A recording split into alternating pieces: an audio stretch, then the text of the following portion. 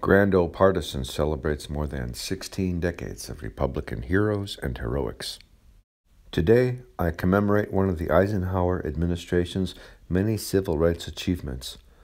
November 25, 1955, the Interstate Commerce Commission banned racial discrimination on interstate bus and train travel.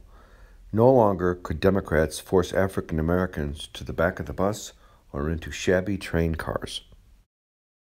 Back to basics for the Republican Party is my civil rights history of the GOP.